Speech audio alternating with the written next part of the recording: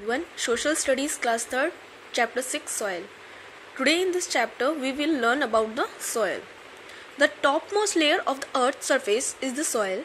Soil is the mixture of minerals, water, air, rocks, particles and remains of dead organisms.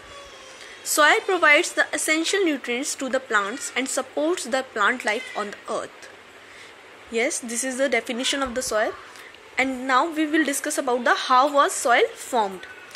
Long time ago, the earth was covered with solid rocks. These rocks were broken down by the actions of the sun, wind, rain and water.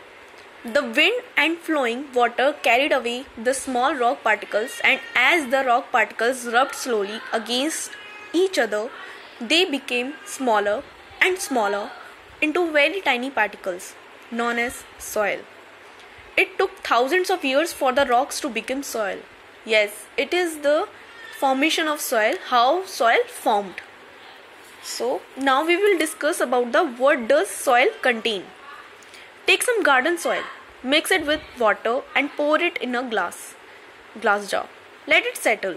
After some time you will be able to see different types of the soil.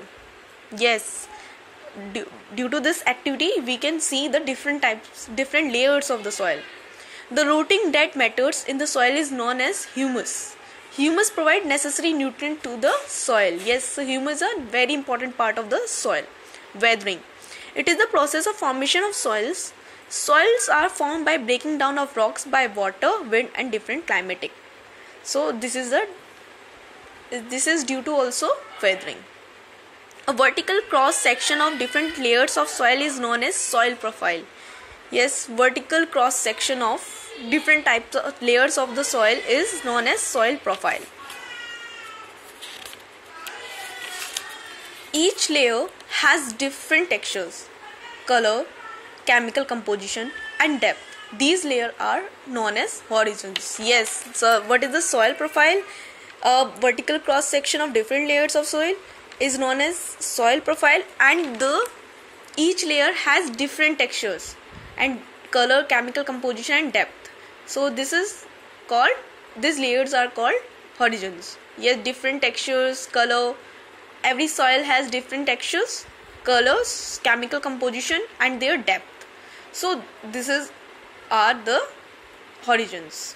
So this is the about we learn here about the what is soil, how soil formed, this very big rocks divided into small pieces due to wind, rain and weather, and they become smaller and smaller into very tiny particles. These takes thousands of years to make soils. So this is all about the soils we learn about here, and rest of the thing we will learn in the next. Thank you.